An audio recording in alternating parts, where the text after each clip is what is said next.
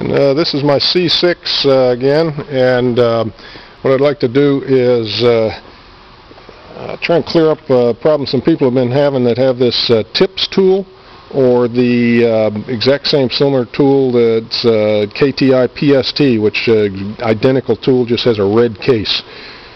When you first want to trigger a sensor with this thing, it hunts around, and it can take up to a couple minutes to find the right protocol to talk to the sensor. Here it only took a short while, and it found the right way to communicate with the sensor, which in case of the C6 sensors is a continuous wave transmission. Our sensors don't require any pulsed or coded amplitude keying or frequency keying pulses or codes, just a simple continuous wave transmission of a low frequency. Actually, it's a VLF, very low frequency transmission from the tool on 125 kilohertz.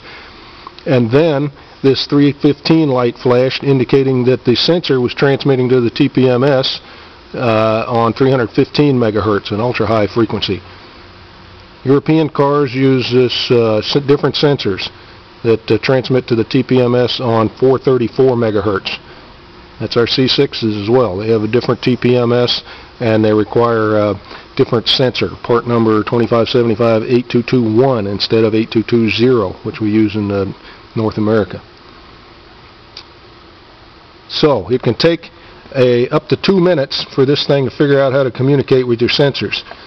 You only have about 1 minute after you put the car in learn mode to do the first sensor on the left front tire.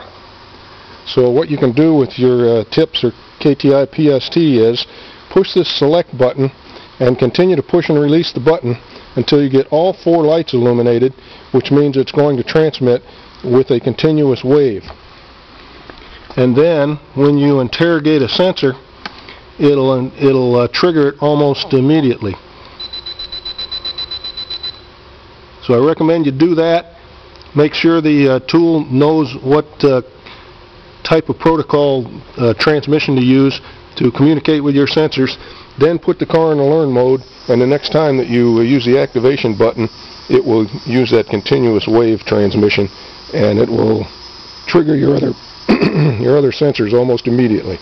So try that with your KTI PST or your tips tool to avoid the learn mode timing out on you.